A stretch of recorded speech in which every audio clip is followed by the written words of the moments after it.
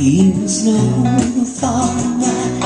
Oh no, he took pride in gallant old pine, undulating through the moonshine.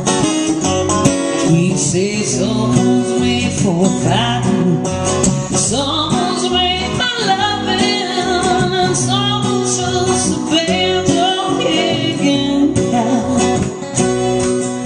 For over 30 years, folks have come far and near for what they've been told was mountain gold with lightning blind.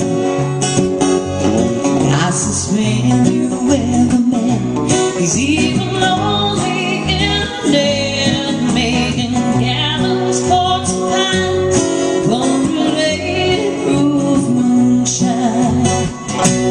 They drink moonshine in the moonshine, play bluegrass something near the pines, early Saturday morning, and some days break dawn. Deep in backwoods holler, that's where Popcorn made his dollar. And as far as we could tell, he wasn't doing nothing wrong.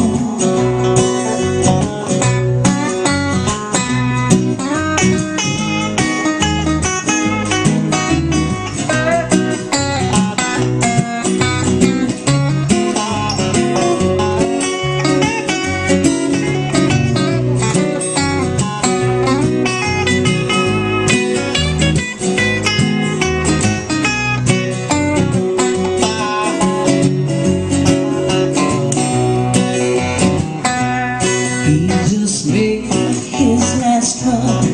After this one he'd be done, and boys from ATM were knocking at his door. Maybe someone tipped him off. This was the last time he'd be called with hundreds of gallons he had stored. March 16, 2009, he practiced 3-truck Ford one last time and closed the doors on the fuse that was slowly in his mind.